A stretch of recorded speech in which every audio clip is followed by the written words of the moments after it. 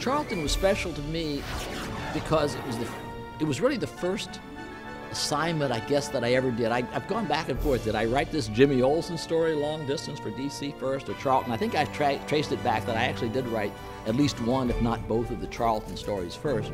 So in that sense, it became not my first published work in the sense of coming out, but my first published work in the sense of written. You know, it's the oldest stuff I did, and you know, you feel a certain fondness maybe for if you don't hate it entirely.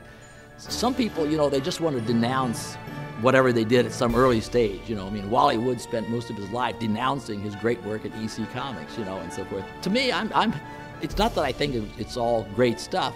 I just look at it and say, well, it's neither better nor worse than some other stuff I did or some other stuff other people did, and I'm kind of proud to have done it just because being the way I was and where I was back there in Missouri teaching and hating it, teaching high school, just to be in the comics field at all, even long distance and working for $4 a page or whatever, was a step up, you know.